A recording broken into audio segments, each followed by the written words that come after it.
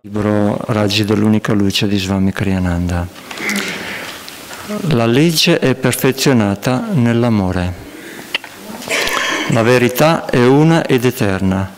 Realizza l'unione con essa nel tuo sé immortale, nel profondo del tuo essere. Il seguente commento è basato sugli insegnamenti di Paramahansa Yogananda. Nel Vangelo secondo Giovanni, capitolo 1, leggiamo: perché la legge fu data per mezzo di Mosè, ma la grazia e la verità vennero per mezzo di Gesù Cristo. Grazia significa il potere di elevarsi spiritualmente. Verità significa l'esperienza delle realtà divine, non l'espressione di quell'esperienza interiore nel mondo esteriore. L'amore divino è ciò che l'anima sperimenta nel suo stato di unità con Dio. La gentilezza è la manifestazione umana di quell'amore. La grazia è più profonda della semplice gentilezza. La saggezza è un'esperienza divina. La giustizia verso tutti è una legge umana, sebbene ispirata divinamente, è una conseguenza dell'esperienza della saggezza. La verità va più in profondità della giustizia. Pur seguendo la legge, dovremmo sempre sforzarci di scorgere le origini nella visione di Dio. Per questo Krishna, nella Bhagavad Gita, esorta il devoto a non accontentarsi dei soli principi spirituali, ma anche di andare oltre nella diretta, intima esperienza della verità. Nel capitolo 18 di quella grande scrittura egli dice: ancora una volta, ascolta la mia parola suprema, ricevi il mio sommo consiglio. Tu mi sei prezioso, mio amato e prediletto. Ascolta, ti rivelerò quel che è bene per te.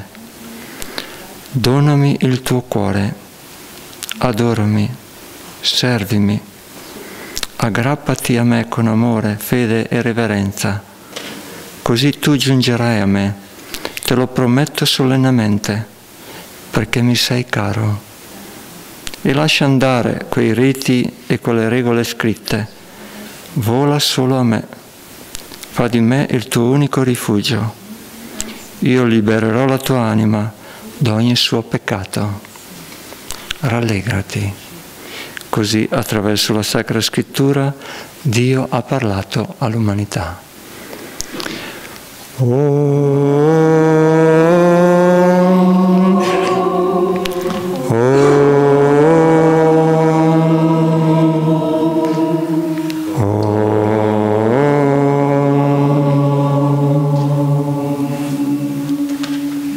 Buongiorno e di nuovo benvenuti a tutti. Siamo molto felici di essere qui con voi. Vorrei iniziare leggendo dal libro di Paramahansa Yogananda, Sussurri dell'Eternità. Leggerò io in inglese e poi Yogendra legge in italiano.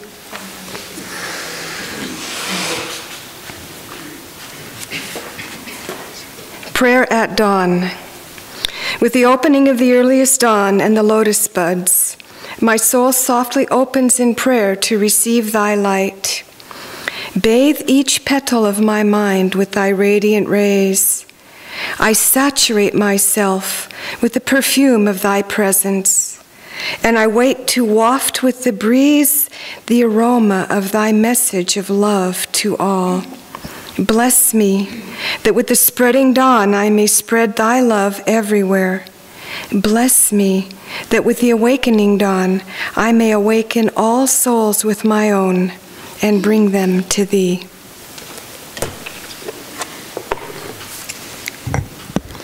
Preghiera dell'alba. Allo sbocciare del mattino e delle gemme del loto, la mia anima dolcemente si dischiude in preghiera. per ricevere la tua luce.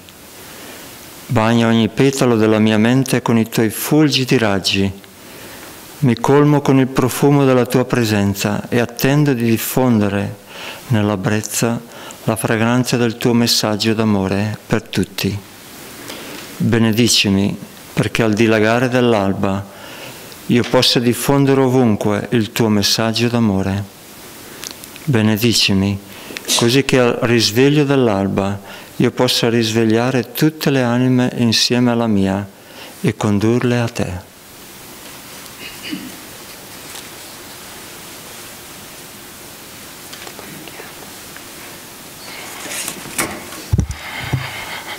Facciamo sempre così. La lettura oggi è intitolata La legge perfezionato in amore. In questo libro, questo è come un manuale in un senso che ci può dare l'esperienza di questo.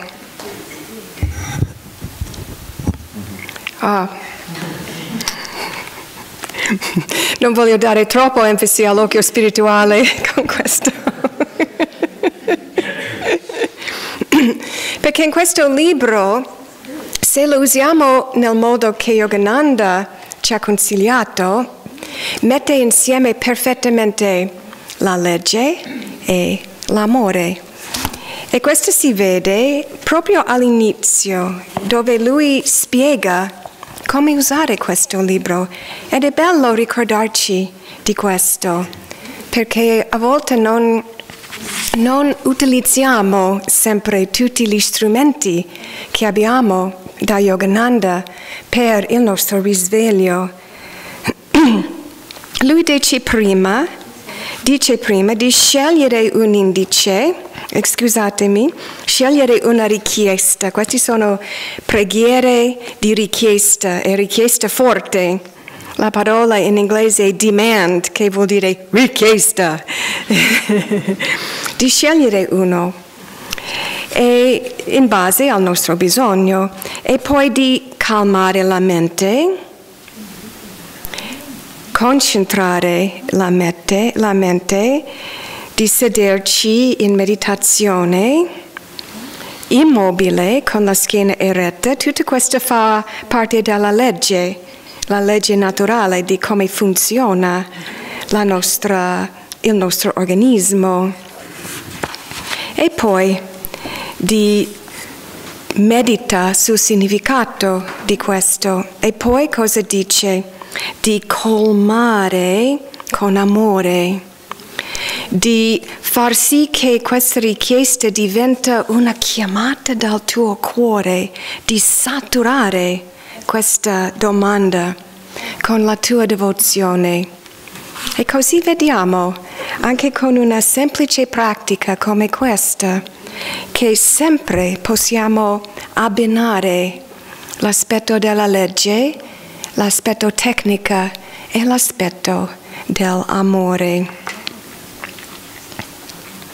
E poi Yogananda più avanti in questa introduzione dice che se pratichiamo, se affermiamo questi richiesti che sono scientifici, con sempre più devozione, dobbiamo per forza ottenere risultati. Questo di nuovo è la scienza, la legge. Se facciamo questo, se lo colmiamo con devozione, il risultato sarà questo.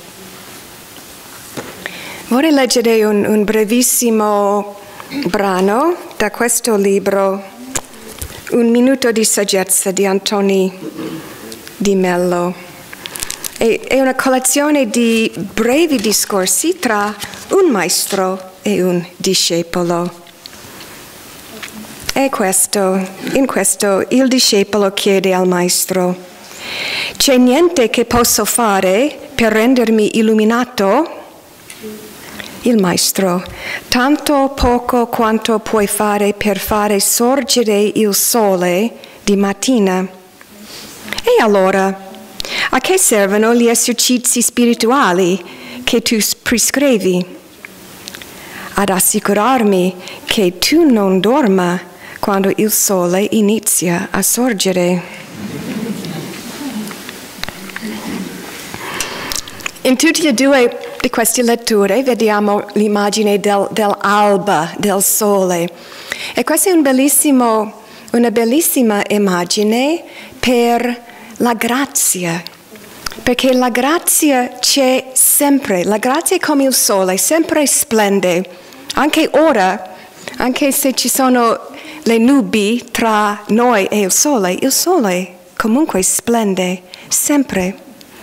E la nostra coscienza, la nostra consapevolezza, possiamo immaginare come un edificio, e il sole splende su questo edificio e noi abbiamo la scelta o di aprire le tende e fare entrare il sole oppure tenere chiuse le tende. E questa porta fuori la domanda classica della grazia contro gli sforzi spirituali, e vedremo man mano che andiamo un po' nel profondo di questo argomento che non è uno o l'altro, ma sempre tutti e due insieme. Nella Bibbia abbiamo sentito la citazione: la legge fu data per mezzo di Mosè, ma la grazia e la verità vennero per mezzo di Gesù Cristo. Yogananda ha spiegato che ogni grande maestro viene sulla terra in un momento particolare con un messaggio particolarmente adatto al popolo di quell'epoca. Mosè era il profeta, si può dire anche l'avatar per gli ebrei, e in quell'epoca era molto importante dare una legge precisa, perché il popolo ebreo avevano amore per Dio, ma non sapevano veramente come comportarsi nella maniera giusta. La loro spiritualità era un po' grezza, non era molto raffinata. E quindi Mosè, seguendo la guida di Dio, gli ha dato i 10 comandamenti e 600 altre leggi minori, 600, tante, e servivano in quell'epoca, per quel popolo, servivano questi. Poi viene Gesù in un altro momento storico, in un momento in cui gli ebrei erano pronti di fare un prossimo passo, erano pronti di raffinare la loro percezione, erano pronti di iniziare a percepire e sperimentare il comunione diretto interiore con il Signore. E quindi Gesù viene con il messaggio dell'amore. Gesù viene con l'immagine di Dio come il Padre amorevole, invece di un giudice che ti condanna. E perché la gente era pronta di fare questo, di aprire il cuore, non solo la mente, seguendo la legge, ma il cuore. E poi viene sul palcoscenico Paramahansa Yogananda in un momento molto particolare, nel momento di transizione tra Kali Yuga, l'epoca di materialismo, e Dwapara Yuga, l'epoca della energia. E Dwapara Yuga, le caratteristiche di Dwapara Yuga sono fluidità, non solidità, di energia molto più, in quando l'energia è molto più importante rispetto alla materia. E Yogananda ci ha dato un grande dono, perché ci ha dimostrato come mettere insieme la legge è l'amore, perché ha sottolineato l'importanza sia della disciplina nelle pratiche spirituali e la devozione a Dio. E questo miscela di questi due elementi veramente è la caratteristica di questa epoca e non si vede solo negli insegnamenti dello yoga. Ho letto ieri una storia vera scritto da un giovane americano che si chiama Terry Dobson e lui era un esperto in Aikido, che è una delle arti marziali. E lui studiava per tanti anni in Tokyo con un maestro di Aikido. E lui racconta, una volta era sul metro di Tokyo e entra un uomo sporco, ovviamente senza casa, con gli abiti strappati, era molto ubriaco, era molto aggressivo, ha iniziato a urlare, a dire parolacce, addirittura ha dato una botta a una donna che aveva in braccio un figlio. Quindi era un momento di pericolo, questa persona avrebbe potuto fare male alle persone lì nel metro. E Terry aveva capito i principi di Aikido, che è in verità non violenza.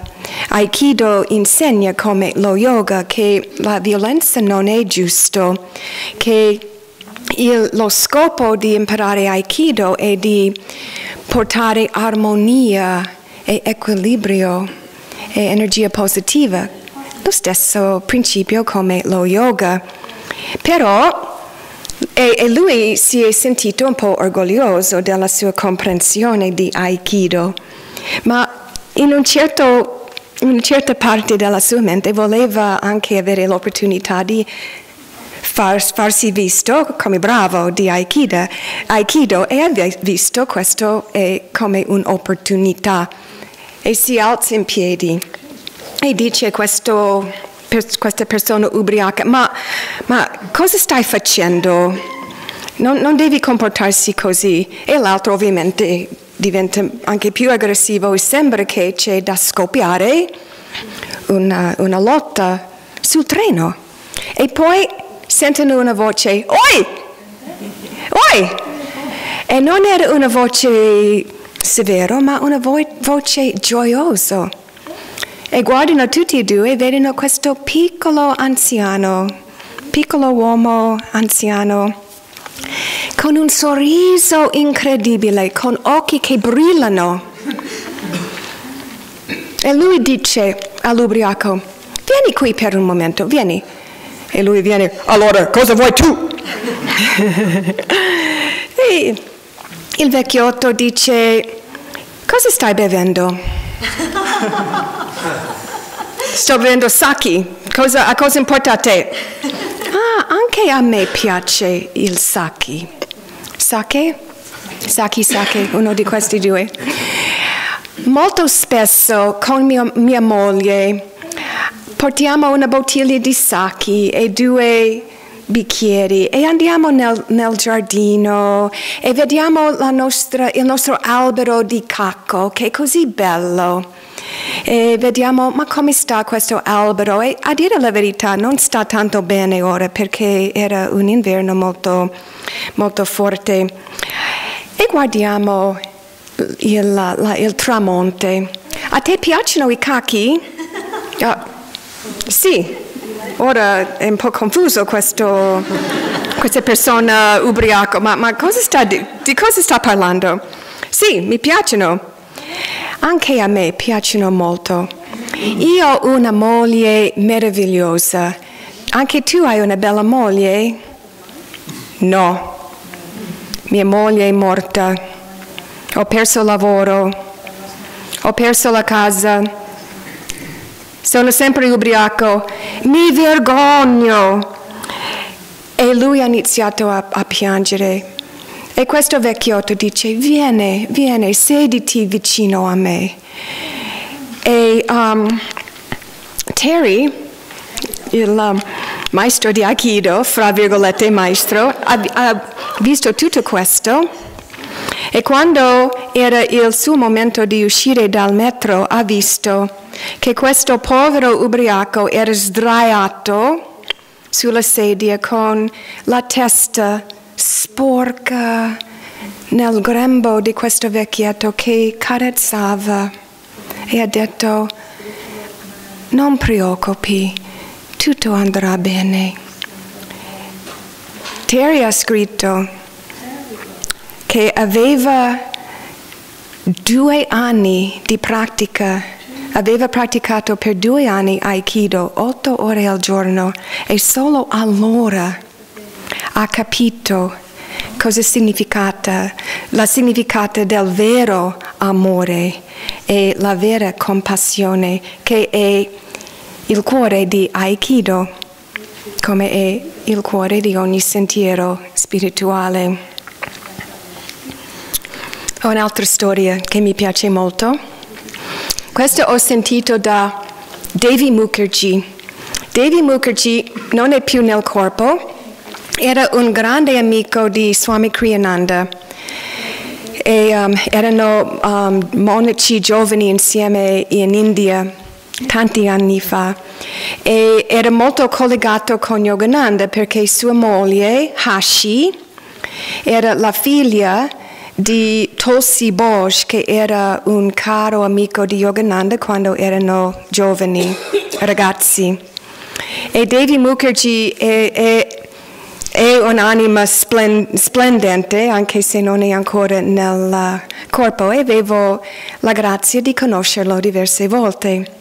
E una volta ci ha raccontato questa storia, perché quando lui era giovane ha viaggiato molto nelle montagne dell'Himalaya, da solo, era veramente un sadhu che viaggiava.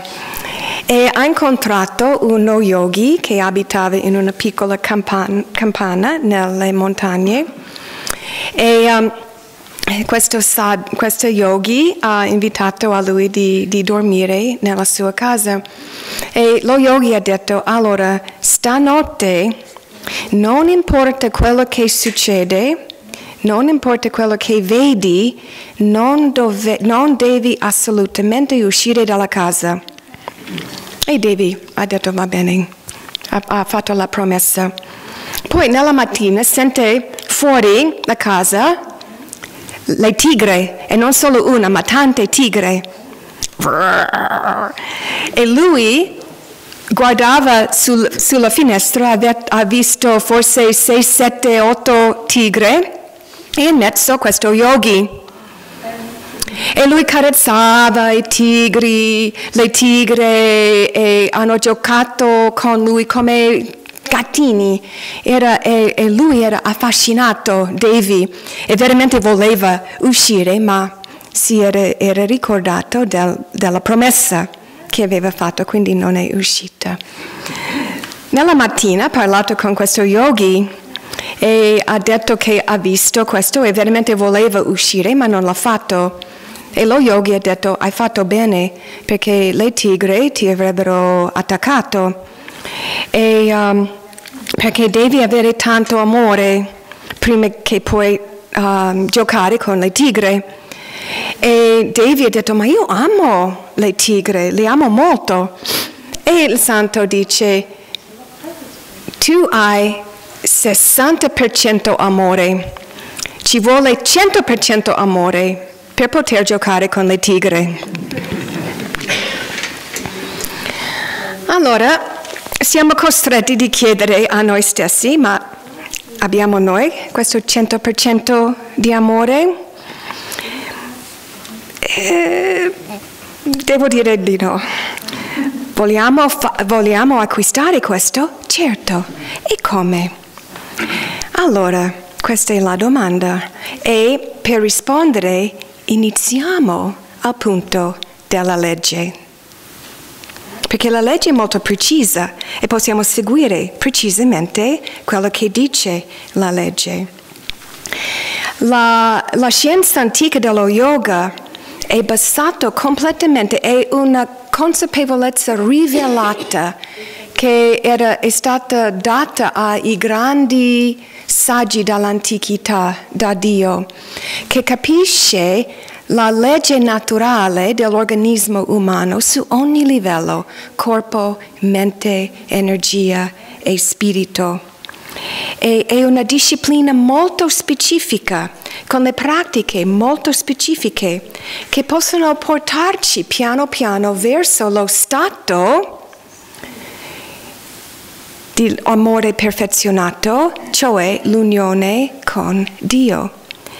Iniziamo all'inizio con Gitanjali, il grande maestro, che ha scritto per la prima volta i principi dello yoga, più o meno 200 anni prima di Cristo. E lui ha dato un percorso di 8 passi che ogni anima deve seguire per trovare Dio. E i primi 2 passi sono yama e niyama. E questi sono le regole, queste sono la legge. Cose di non fare e cose di fare per aiutarci a raggiungere la meta, per aiutarci a non sprecare la nostra energia inutilmente, ma per dirigere tutta la nostra energia e tutte le nostre intenzioni nella direzione che vogliamo andare. Il primo si chiamano yama. Regole di comportamento, le cose che dovremo evitare, e sono 5. La violenza, di mentire, di rubare, di essere troppo concentrati nei sensi, e attaccamento o avarizio. Alcuni di questi assomigliano a alcuni dei 10 comandamenti, perché sono universali. Quindi questi implicano autocontrollo, implicano la disciplina, la scelta di non fare qualcosa che non mi fa bene. E poi vengono i niyama, le cose che vanno nutriti, la purezza, la contentezza, austerità, introspezione e numero 10, numero 5 dei niyama, 10 di tutti, devozione. Questi sono, come ho detto, principi universali, ma non sono comandamenti, perché non servono ora comandamenti, ma sono guide, sono indicazioni di come vivere nel modo giusto. Sono molto scientifici, governati dalle leggi naturali, però anche qui, in questa legge così precisa, cosa vediamo come numero 10? La devozione.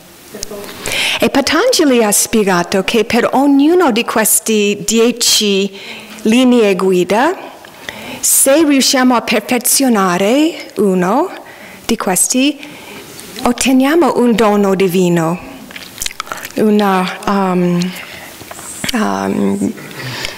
a prize, non so, un premio, grazie, un premio da Dio. E quando riusciamo a perfezionare la devozione, cos'è il premio?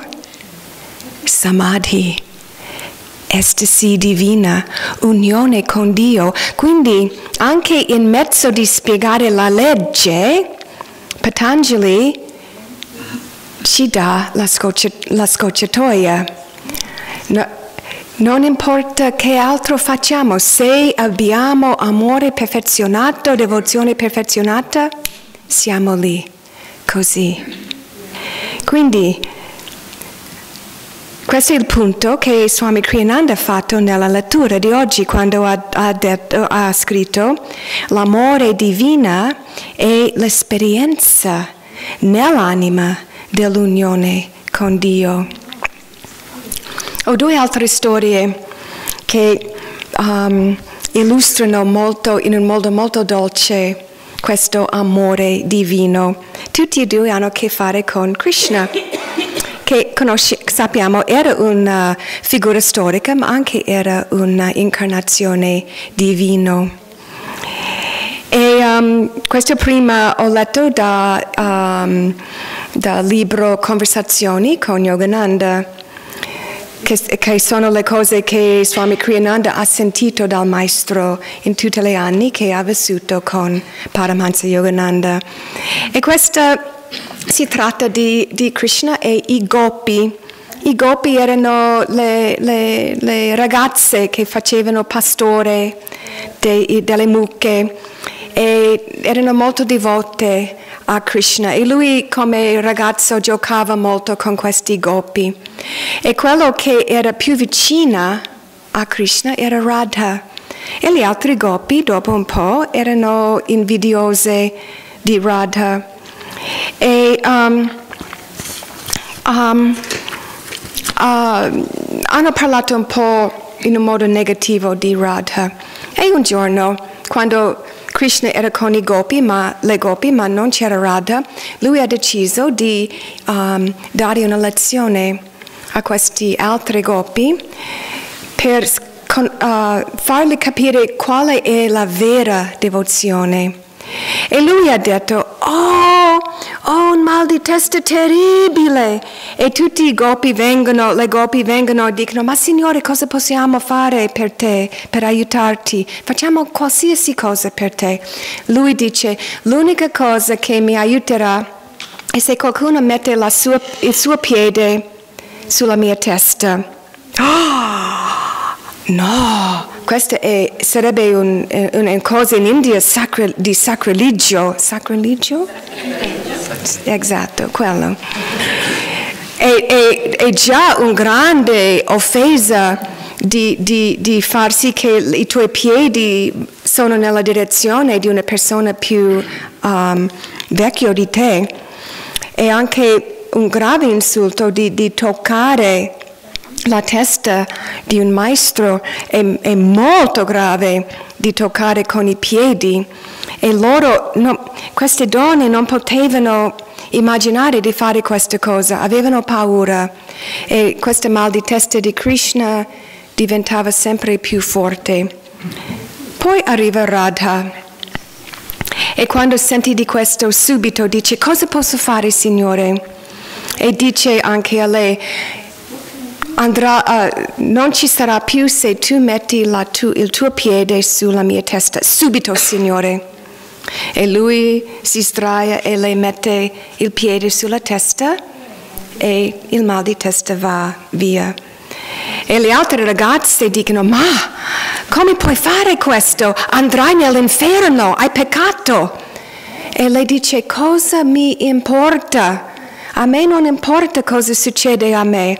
Avevo l'opportunità di servire il mio Signore, di aiutare il mio Signore. Nel suo amore, nella sua devozione per Krishna, quello che succedeva a lei non aveva nessuna importanza. E allora le altre ragazze hanno capito la grandezza dell'amore che Radha aveva per Krishna. L'altra storia è molto più breve, è di Krishna e Draupadi. Draupadi era la moglie di Arjuna, anzi era la moglie di tutti e 5 dei fratelli Pandava, ma questa è un'altra storia. E una volta, e lei era molto devota a Krishna, e una volta Krishna dice a Draupadi, ma Draupadi, come mai non fai la pratica dello yoga? Penso che ti farebbe bene. E lei dice, Signore, mi piacerebbe molto, ma non riesco a togliere la mia mente da te per un istante, anche più abbastanza lungo, di fare lo yoga. Draupadi e Radha avevano questo 100% di amore. E loro avevano tutti e due l'esperienza che noi vogliamo, l'unione con Dio. E se noi non siamo ancora così perfezionati nella devozione, come Radha e Draupadi, di nuovo è utile cominciare con la legge. La legge può essere il nostro amico perché ci dà cose da fare e questo è bello, cose specifiche che possiamo fare. E in questo sentiero della realizzazione del sé abbiamo delle pratiche meravigliose. Abbiamo gli esercizi di ricarica che ci aiutano a riempirci con l'energia e anche ci aiutano a percepire l'energia, a percepire questa realtà nostra più sottile del corpo fisico. Abbiamo Hong Sa che ci aiuta a concentrare la mente e interiorizzare la nostra consapevolezza. Abbiamo la tecnica del Om che ci aiuta a percepire la presenza divina come luce e come suono. E abbiamo Kriya Yoga che magnetizza la nostra spina dorsale, che ci aiuta a dissolvere il nostro karma, i blocchi karmici dal passato e ci aiuta a mettere alla fine tutta la nostra concentrazione e energia qui, nell'occhio spirituale, nel centro cristico. Quindi facciamo le pratiche regolarmente, è molto importante, la legge è importante, però non finisce lì. Cosa facciamo dopo le pratiche? Ci alziamo e andiamo via subito? No, rimaniamo lì, seduti, immobili, godendoci di questo stato di interiorizzazione. E in quel momento viene la parte della devozione, in cui apriamo il cuore a Dio, in cui chiediamo mentalmente, preghiamo, io sono tuo, sii tu mio, vieni a me, rivelati. In quel momento prendiamo la calice del nostro cuore, della nostra consapevolezza e la offriamo in alto di essere riempita dall'amore, la luce, la pace, la beatitudine, tutte queste qualità divine. In questo stato di devozione, di recettività, di apertura, allora Dio verrà a noi. Il nostro amore è la calamita che attira la sua risposta. Allora possiamo raggiungere questo 100% di amore. Come ha detto Paramahansa Yogananda, Kriya Yoga e devozione funziona come matematica. Vorrei per concludere chiedere a Yogendra di leggere una volta in più queste parole preziose di Krishna alla fine della lettura, perché è il messaggio perfetto della devozione, che voglio che sia questo il messaggio che voi portate con voi a casa. Puoi iniziare qui.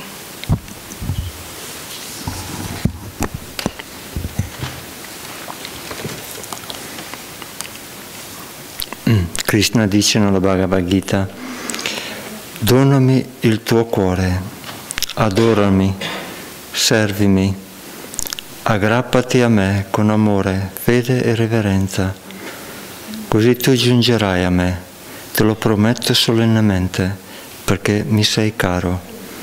E lascia andare quei riti e quelle regole scritte, vola solo a me, fa di me il tuo unico rifugio. Io libererò la tua anima da ogni peccato. Om Shanti.